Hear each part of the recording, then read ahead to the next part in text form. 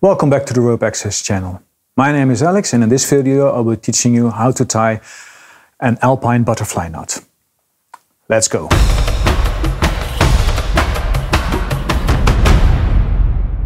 The Alpine Butterfly Knot is a midline knot. It's the one knot we use to isolate a damaged piece of rope, or if we need to make a basic Y hang or a Y rigging to distribute the load on multiple anchor points. We could use it to offset a rigging a little bit, but it's the one knot we use if we need a loop in the middle of a rope. How do you tie it? Like in the video before, there are multiple different ways to teach it. So let's start with this method. You take the rope, you wrap it around your hand once, you wrap it around your hand twice, then you go underneath, you pick the middle rope, you pull that through and you push it underneath the two that are left. After that you dress the knot and you set the knot. And here we have a beautiful Alpine butterfly. So let's do that again, so you don't have to rewind it.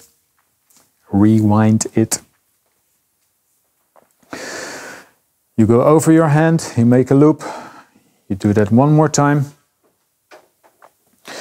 Then you start on the finger end. Take the middle one underneath, and this will be the bight of the knot. All right? And then you push this bight through the remaining two strands on your hand. All right? Like so. After that, you dress the knot and you set it. And then we have a midline knot, the Alpine butterfly. How to recognize a properly tied butterfly knot.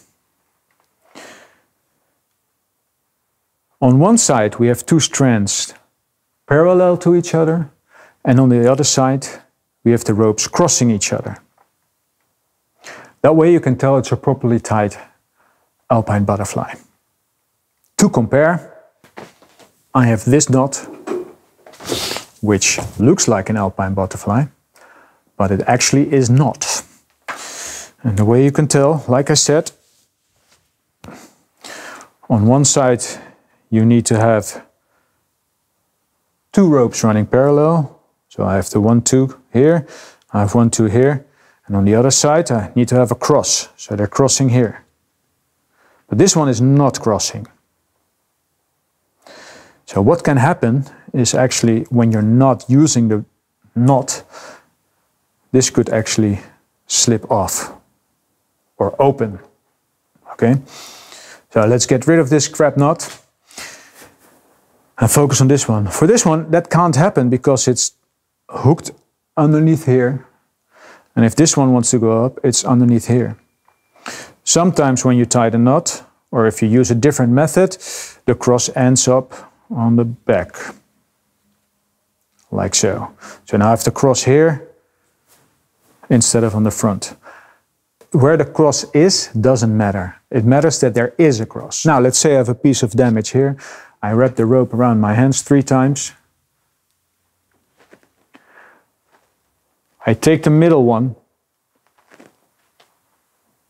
Take care that I get the damaged part of the rope in my hand. And then I pass it through towards my fingers underneath the 2 strands. I dress the rope.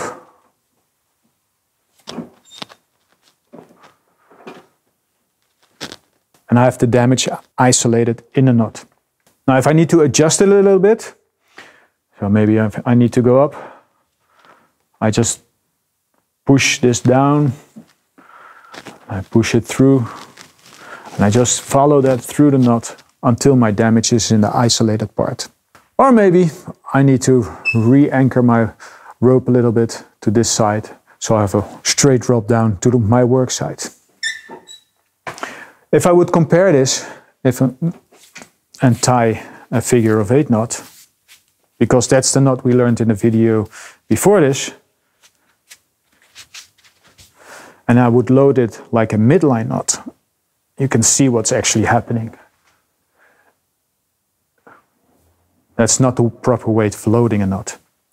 If I take my Alpine Butterfly and I load it like this, everything is still nice and straight. Or if I would load it like this, everything is still nice and straight. This beautiful piece of rope is provided by Industrieel Klimmen, the sponsor of this video. Industrieel Klimmen is a training center situated in the Netherlands, right above Amsterdam. They provide all kinds of different safety trainings related to working at height. You can come here for your GWO training if you want to work on the wind turbines, or you can come here for your IRATA training if you want to do suspended work on ropes. If you need a custom training for your company specifically made or tailored towards your needs, that's also possible. I put a link down in the description so you can contact them if you have any questions. There's also a web shop and a physical shop available where you can come and try out all the different kinds of equipment you can think of. They provide me with the opportunity to film here and to use their complete facility to show you all the different skills you need to become a rope access technician. If you like this video, please leave a like and a comment in the comment section. Subscribe so you don't miss the new one. And I will see you in the next time.